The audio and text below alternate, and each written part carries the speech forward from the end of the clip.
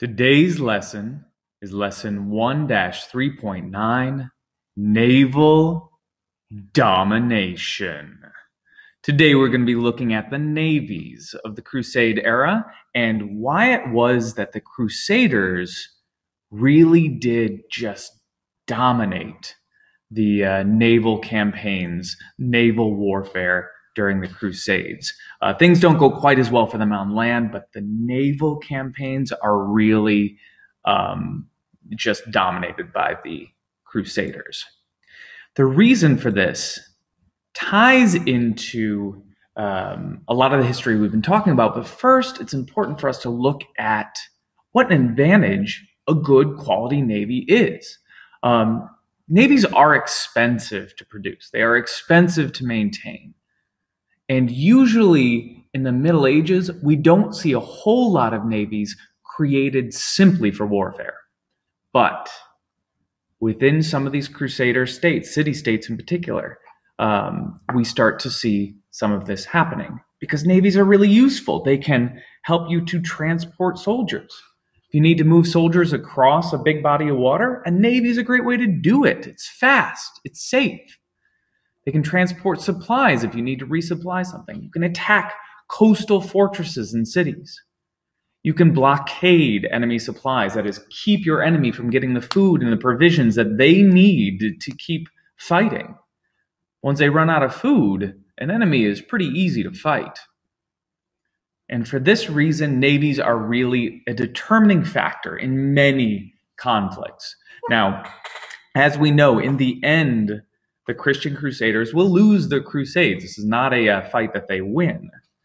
But early on, these navies really do play a role in many of the Crusader victories. These navies came around because of trading.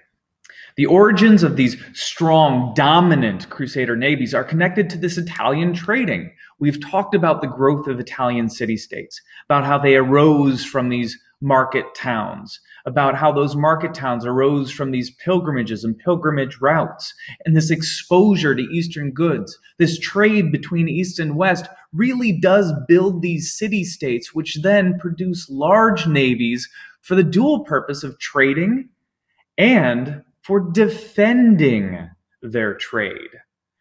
And Venice and Genoa are really the ones that lead the way with this. The Venetians largely are going to control the eastern half of the Mediterranean Sea, Genoese the western half of the Mediterranean Sea, divided by the Italian peninsula. And they're going to dominate this east-west trade. Now, in both republics, they set up a system where the merchants were expected to participate in the war. This goes back to those communes that we talked about, that everybody had pledged to each other mutual defense. They weren't depending upon a higher government authority, a feudalism type system to defend their city-states. They had pledged this to each other. And that meant that these merchants would be warriors if need be. So the merchant fleet would be the navy of the city-state. And in both of these city-states, they had over 3,000 ships that could be converted to a war purpose when need be. This is a huge advantage. Now, at a deeper look into the Crusader navies, we see that when we talk about the Crusader navies, we are talking about the Venetian and the Genoese navies. France did not have a navy worth mentioning. The Holy Roman Empire did not have a navy worth even saying the Holy Roman Empire had a navy. Okay, these were not naval powers. The British, yeah, they had a navy, but it was also not one that participated much in the war. The Venetians and the Genoese really do. And for use of these ships, for use of these navies, for all those important reasons we talked about before, transportation of troops, of supplies, of blockade, these city-states expected to be paid for this service. They were not doing it purely out of a sense of Christian duty. In many cases, they expected payment up front.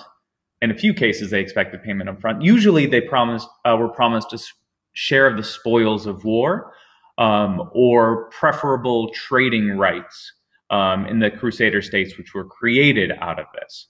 And the Venetians and the Genoese are going to invest so much in their navies because they see such an advantage to this, that they actually get their ship production up to the point where they can produce a warship every day.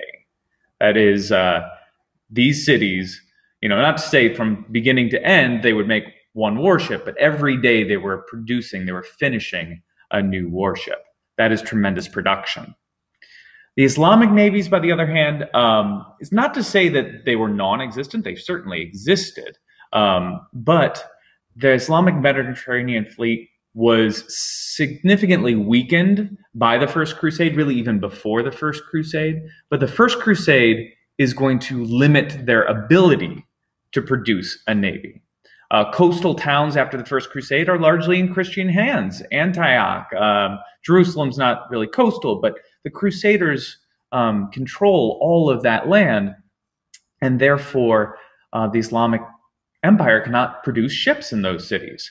So no sizable Mediterranean navy could be created and launched. They could make ships, but the Venetians or Genoese would come by and destroy those before they became a large enough navy to be a threat.